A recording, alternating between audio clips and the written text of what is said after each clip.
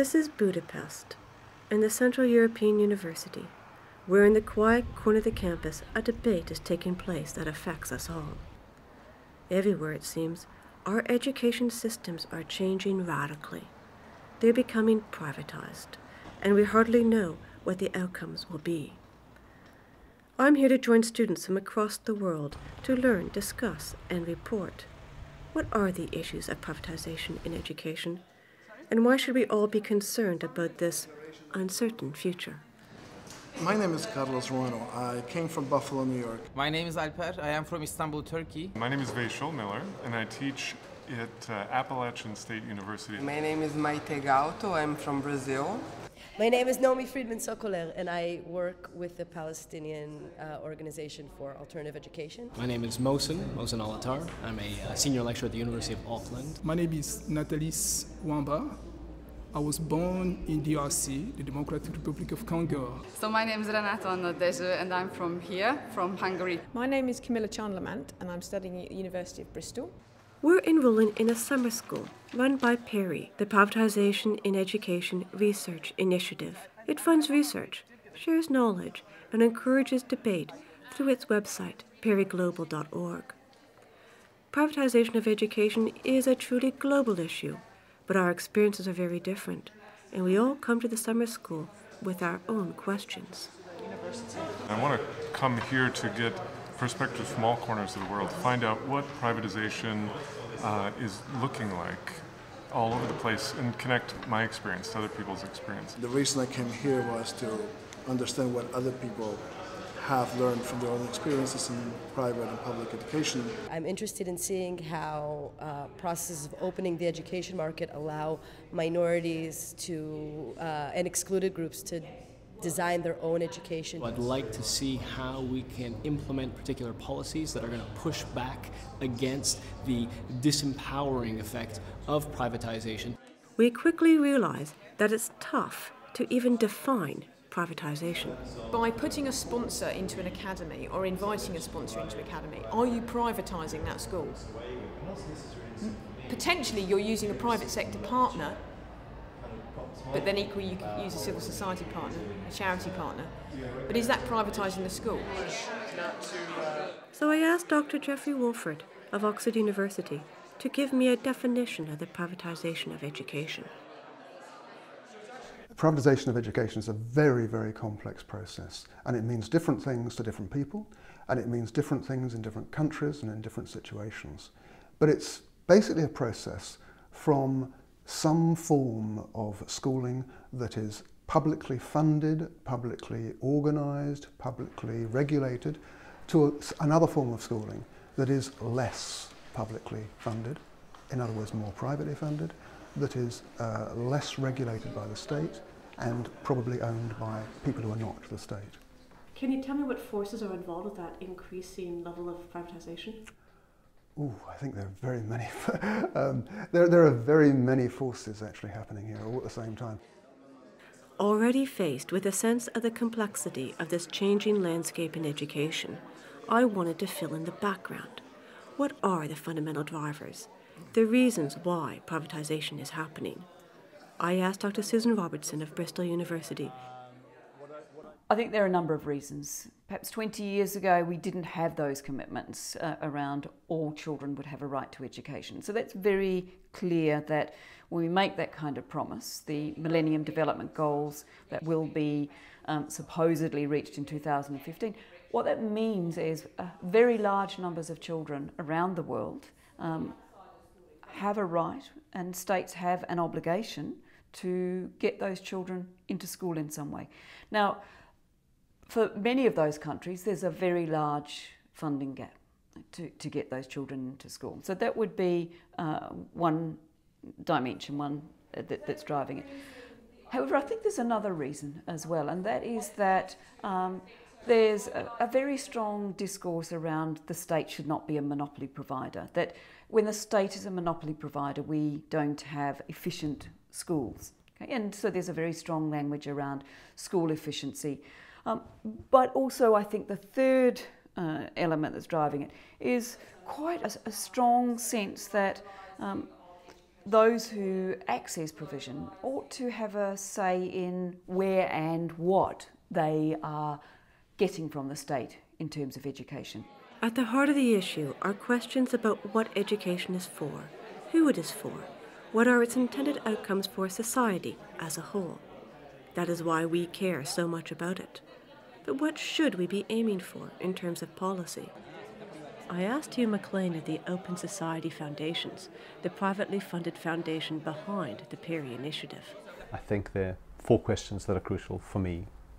The one is the quality of the education system. An education system needs to be able to provide quality, whether it's preschool or tertiary. The second one is equity. An education system is for all children in society, all young people. The third one is that an education system needs to be cost effective. And it needs to deliver those first 2 in a way that is most cost effective for the whole of society. And then the fourth thing I think that is crucial is what education provides for the whole of society. It's a site where you can deal with issues that are of concern for everyone: social cohesion, how to resolve issues in society, how to build a better society, how to engage as citizens to make a society a better place. So I thought I'd take the first of these points, that of quality, and explore how privatisation can undermine this essential goal. Surely one of the main arguments for privatisation is that it improves quality. Once education gets primarily commodified, and you then look at what goes on within the school, and should the school allocate resources to one level of education or another, or one strategy for teaching reading or another, the answer to that question becomes which one will generate a greater profit. So the commoditization begins to transform the way in which decisions about learning get made, and transform them in ways that make learning a second or third or a fourth priority, not the high priority that I think learning ought to be in an education system. The public system in Brazil is fully funded by the government. Students of public schools don't have to pay fees, they don't have to pay for their dress, for their textbooks or anything. But in terms of quality, it's a very poor quality education. What's been going on in Brazil is that we have all this growing private sector that education is a business.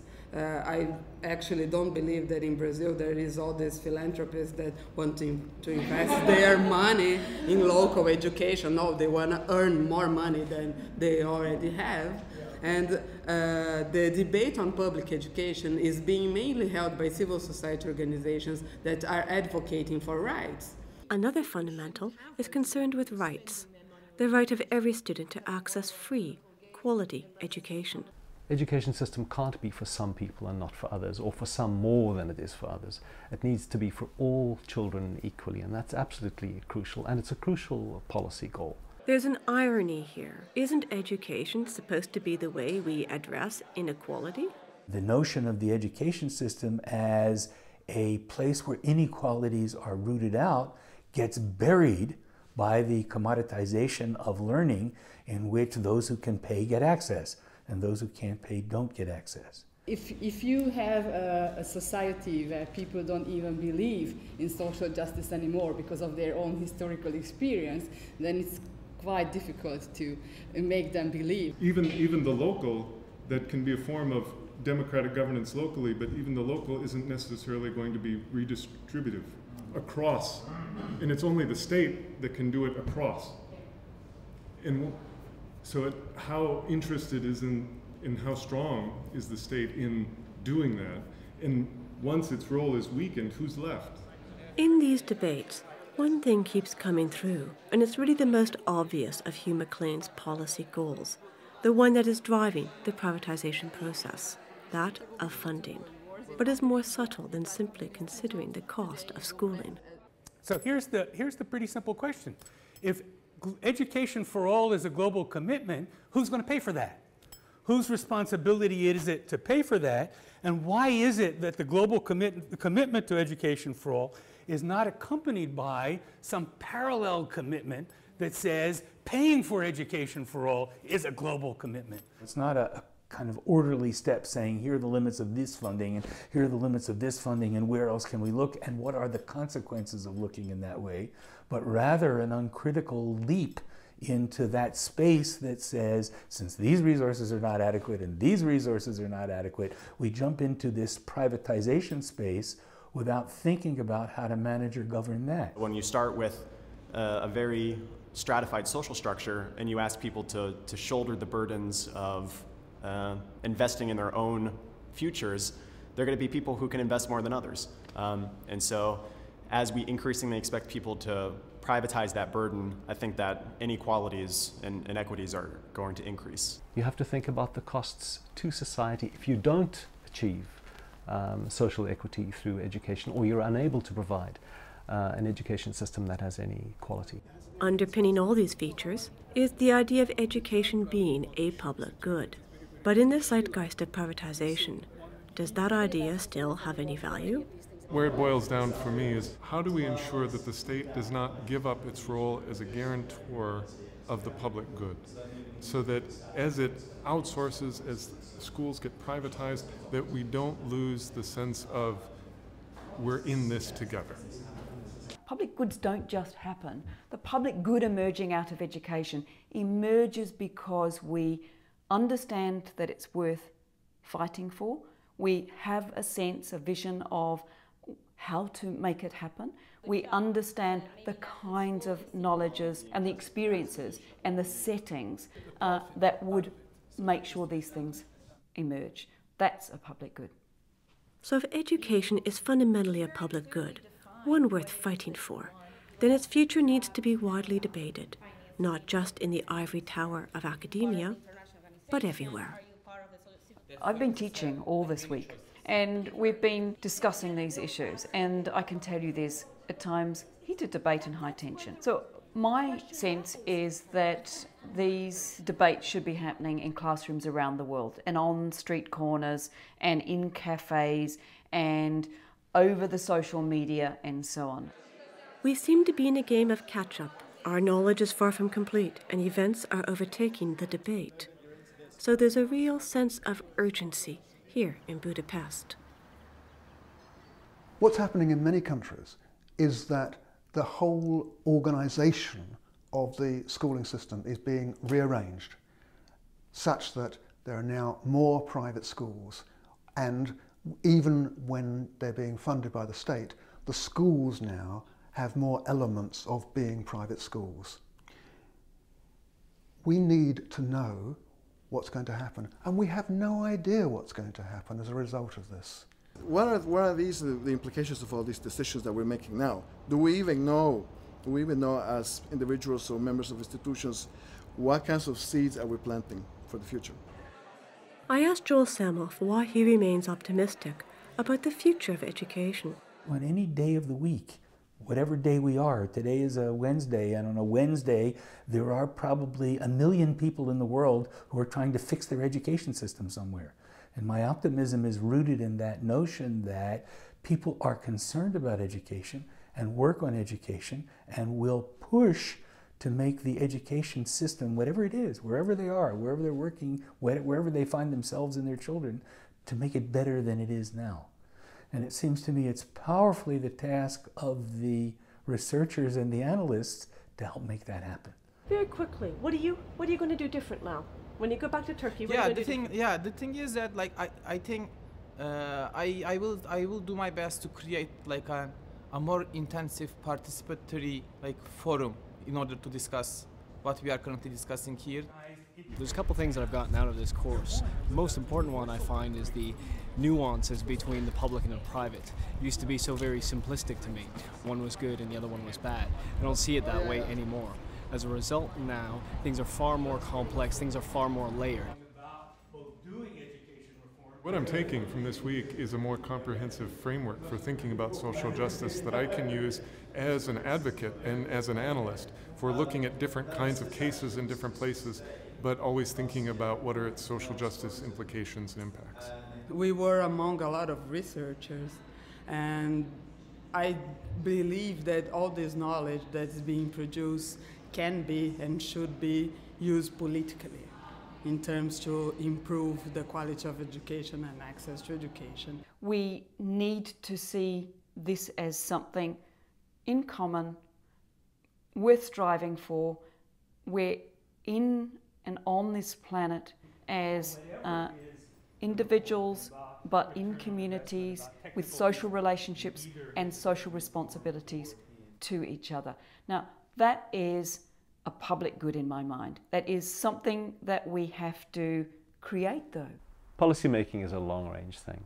You can't rely on a quick fix. It's always expedient just to satisfy voters. But if you're thinking about real policy, you have to think about a 20-year time frame. It's going to take that long to make a real difference for education. So it's absolutely crucial that the 4 dimensions that I mentioned, educational quality, equity, that the costs of education are right, and that you have an education system that is for the public good, that those things improve for one generation to the next. That's the goal of policy. If any one of those dimensions gets worse over a 15 or 20 year span, you failed in all of your policy goals, no matter what you or the voters think. Thank you.